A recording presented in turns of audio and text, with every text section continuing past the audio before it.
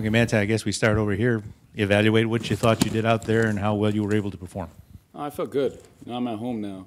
I'm in a place where I'm comfortable. I'm surrounded by people that I know. And I thought I did pretty good. I was very pleased with the way I performed, and I was very pleased with how we all performed as a whole. I think we all out there represented Notre Dame the way it should. Essentially a job interview, for lack of a better term. How did you approach it that way? I think I kind of didn't think of it that way.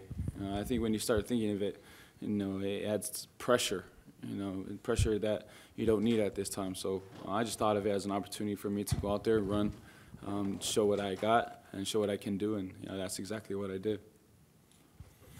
Manti over here, do you know what your times were in the 40? I heard, 4.7s, low 4.7s. I heard my fastest time that somebody clocked was a 4.69, so I don't really know for sure what was printed, but that's what they showed me. And how do you feel about that? I mean, is that what you expected? I just expected me to run fast, run faster than I ran at the combine, and that's exactly what I did. And did you train any differently in the interim between the combine and now? Yeah, I think, I was pleased with the way I performed in the 5.10.5 and the L cone at the combine, so I didn't have to, work on that, during my training. So a lot of that time that I usually would dedicate to those two drills, I just put in overtime on the 40. Manti, can you talk a little bit about, right here, do you have any planned visits with NFL teams, and if so, what teams are you meeting with? I know I have. I'm not really sure who I have. That's something I have to talk with my agent about. But I know I have a couple visits I got to go on. Have you met with any? Have you had any interviews yet with any of them? I had a lot at the combine. I met with 20 teams.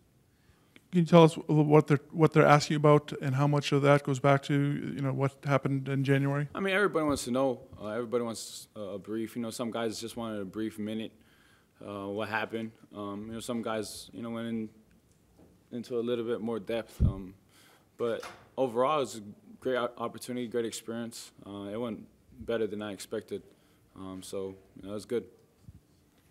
Is there one area they focus on when they ask about that, or what do you try to tell them when they ask you about it? What's your main objective in talking about it?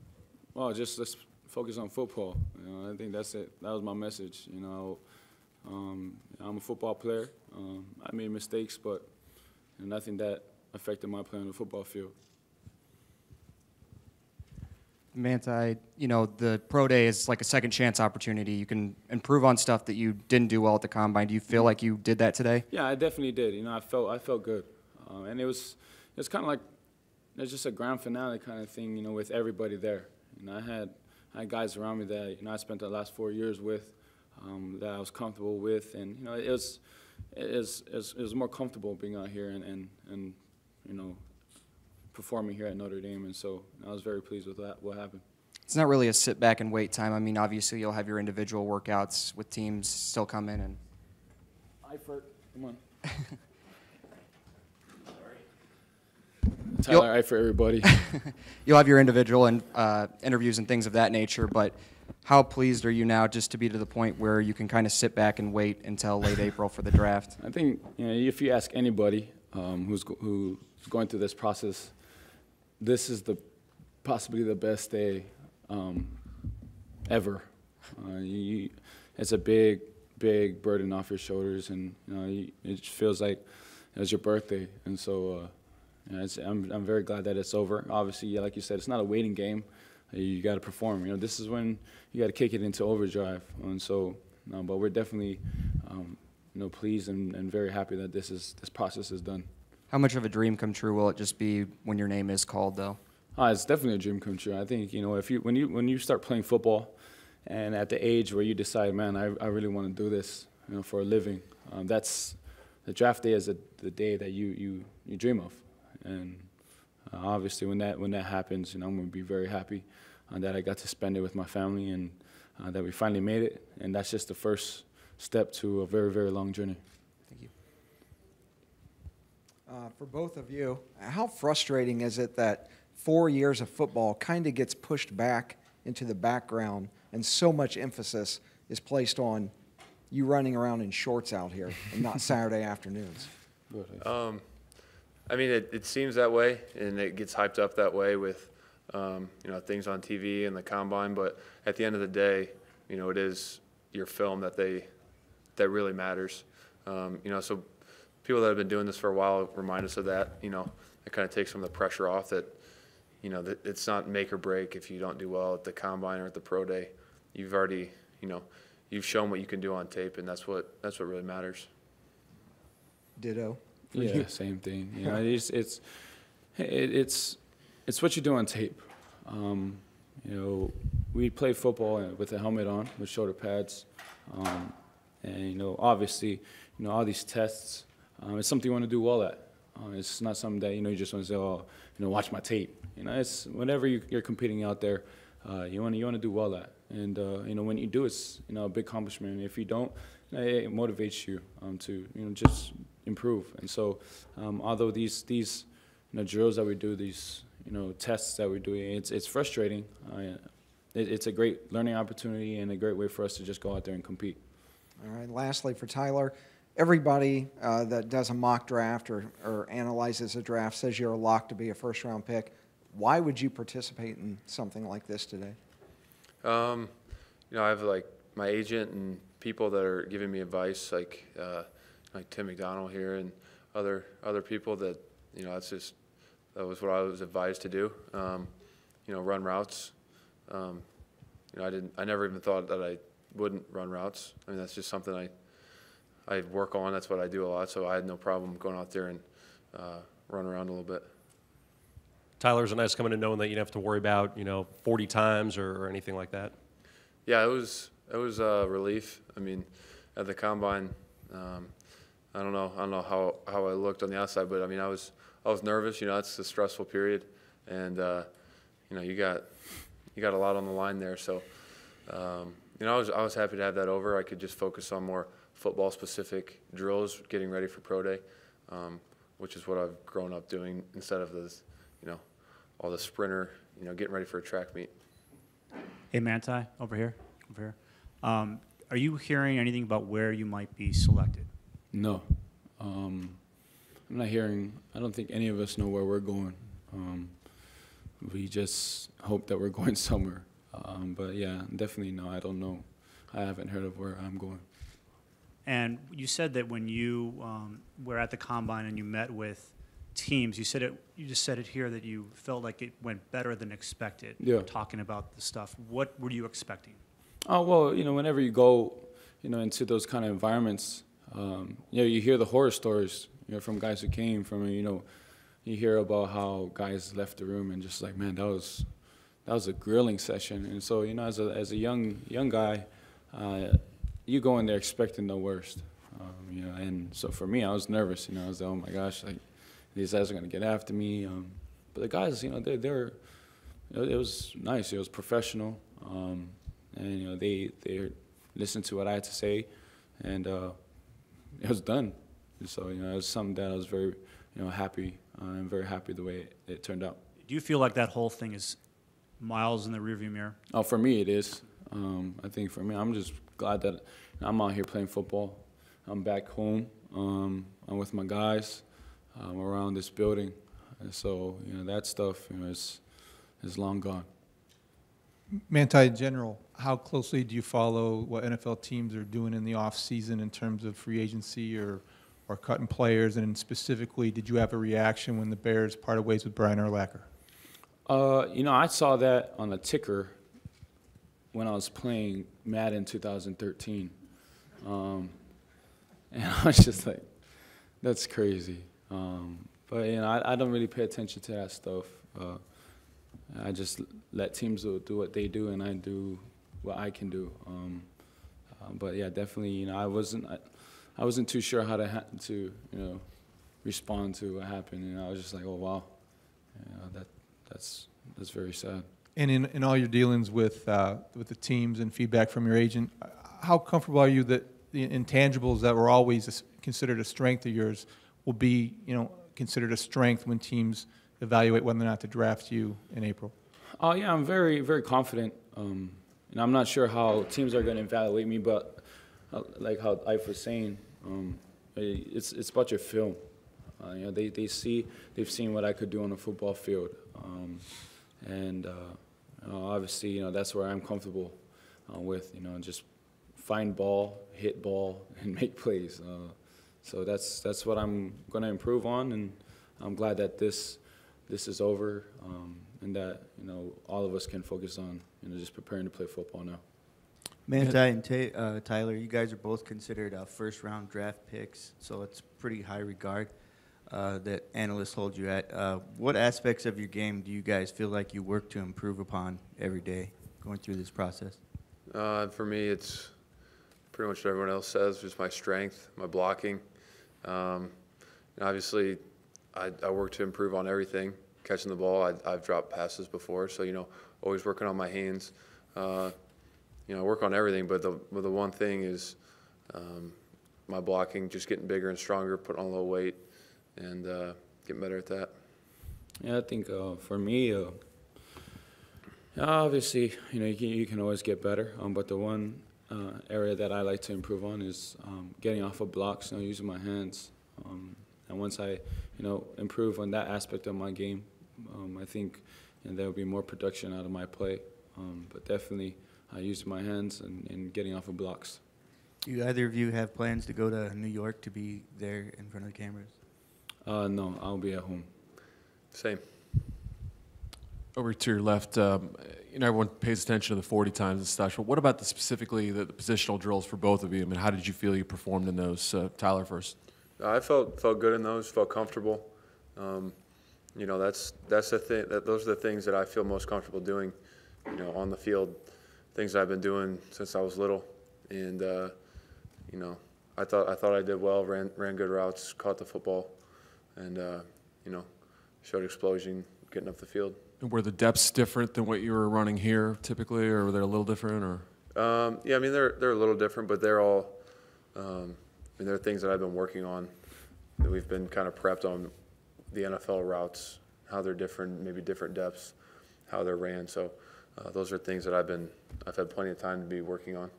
And Manti, looked like maybe a couple passes slipped through your hands at one point. Were you a little frustrated that you didn't finish a couple of those interceptions? Or? No, you know, it wasn't frustrating. It's just something that happens, you know. I dropped. Anybody nominated my drop?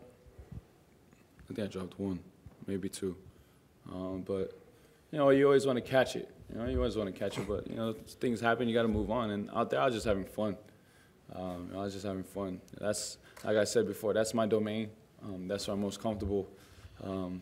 Running sideline to sideline, changing direction. That's where I feel at home. And so I definitely was having fun out there. Obviously, you know, it would have been nice to catch those balls, but it was fine to me. Tyler, have you talked to any of the other tight ends about this process, like Rudolph or anybody? And what kind of advice have they given to you about your position? Yeah, I talked to Rudolph, and you know, we don't talk a lot about football specific. We talk more about, you know, the transition to the NFL, what that's like. You know, you don't have a locker room full of college guys. You know, he says that he's lucky in Minnesota. It's a young locker room, but some places, you know, you get some older guys with wives and kids that are going home to their families, and you're going home to your apartment by yourself. That's just something that you gotta kind of be ready for. You know, just kind of the transition process, not as much football related.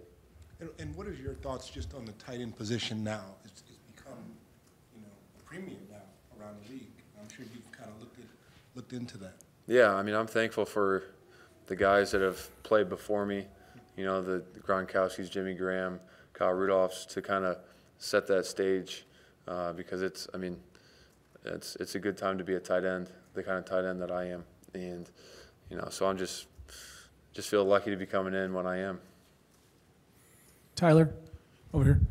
There's some people who have kind of created a mini rivalry between you and Stanford, Zach Ertz, to see who's going to be drafted first. Does that mean anything to you, or is it something that, you know, hey, I want to be the first tight end drafted, or as long as you're in the first round, you don't mind, or have you heard, you know, what are your feelings on that? No, I want to be the first tight end taken. I mean, I think it's kind of silly that it's become a rivalry. I saw him at the combine. You know, he was a cool dude. You know, we hung out the whole time, and you know, it's, you know, I think I'm doing everything I can to be the first tight end taken, and that's what I hope to be. Tyler? I'm just curious what kind of feedback you got in some of those interviews from last year, basically playing wide receiver, and how much that might have helped your stock coming into this process. Yeah, I mean, I think teams like my versatility this year. I mean, I explained to them that I knew our entire offense. You could put me in any position on the field, and I'd know what to do. So that gives some offenses a little bit of flexibility to move me around and create some mismatches or, you know, just things that a defensive coordinator has to be worried about. You know, I think I have that ability to help whatever team I'm on. Manti, just briefly, one of the criticisms we've heard recently is just because of your 40 time that you would be a two-down linebacker. How much do they talk to you about your film when you would have the most interceptions for a linebacker in the last decade in college football versus that 40 time when you have an actual back and forth with NFL GMs on it? You know, that hasn't really, as far as the teams, that conversation has never come up. They asked me about, the only question they asked me about concerning that is how did I go from no interception to 0. And other than that, you know, they really talked to me about my 40 time and how it correlates with me being a two-down linebacker. You know, I've been a 3-down linebacker my whole life, and that's something that, you know, I'm going to work and continue to do so that, you know, that remains the same. How did you go from no interceptions to 7? First, I lost weight. You know, I got in the best shape of my life so that when my mindset moved, my body did. And secondly, you know, I understood where I had to be. I understood past concepts. I understood through my film study, you know, where guys like to go. And third, and obviously some of them were from pressure, tip passes. So, you know, credit to guys around me for, you know, helping me get into some of those interceptions. Tyler, over here. How did you decide on Evan Sharpley to be the guy to throw passes to you, and did you consider anybody else? Yeah, good. John Goodman. He got hooked up with him to throw for him, and my agent was looking around for a quarterback to throw to me. I think, you know, Brady Quinn's name was in the equation, and some other guys. But, you know, me and Sharp, we were on scout team freshman year, so we had a little connection from that. And once I found out that he was throwing, you know, he throws a good ball, and I like catching passes from him. Manti, it sounded like John Gruden hooked you up with Derek Brooks through your appearance on ESPN. Can you talk about that connection with Derek, what you learned from him, and are you still in touch with him? Yeah, you know, whenever you see, you know, a guy like, you know, Derek Brooks walk into the building, and somebody that you watched growing up, somebody who's done what you're trying to do, it was definitely a great blessing to have him there. And he just told me, you know, just be myself, be humble, and to go out there and make plays. I think that's the most important thing that he told me. You know, at the end of the day, it's football, and you go out there and you work your butt off, and you make sure that you leave no doubt as far as your work ethic. And I think I got the most confidence and from that, because I know that what has brought me to this point is my work ethic, and that's what's going to continue to happen. And so definitely, you know, having him there and having Coach Gruden there as well was definitely a great experience for me. What did you learn from Coach Gruden in that experience? He taught me so many things. He taught me just about character. He taught me about just film study, and you know, he's just such a great coach that he focuses on the little things. And you know, for me to sit there with him and to learn from him, to see, you know, what he looks at, to just talk about football, you know, I definitely learned a lot. And what do you do now as far as where your home base is? Are you going to stay on campus? Are you going to go back to Florida? Are you going to go to Hawaii? No, yeah, I'm going to stay here. I'm going to stay here, work out here. Yeah, that's the plan so far. I was going to ask the same question. Tyler, where are you going from here? I'll be here as well. working out. And Manti, just back on with why, how supportive has everyone been around you over the last couple of months with everything you've been through? It's been amazing. You know, the two places I call home has been nothing but supportive.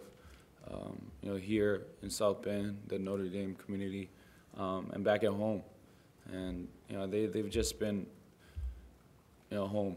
Guys have reached out to me and my family. Just been so supportive. And for me, I was just very blessed to see this guy next to me. You know, I'm internally indebted to this guy because that was possibly the hardest time of my life. I'm going through that.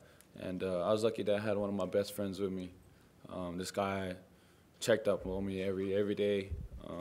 Came over when, you know, I said, nah, I don't want nobody to talk to. He knocked the door down and said, hey, man, you know, let's play some video games or something. So to have, you know, Eifert there, man, it was a blessing in disguise for me. And, you know, just all the other guys down there, Eric Reed, just a whole bunch of good guys. So, you know, I'm very grateful for the guys that I had at Florida, the family I have here in Notre Dame, and obviously all my family members and my friends, and just the whole state of Hawaii for all their love and support.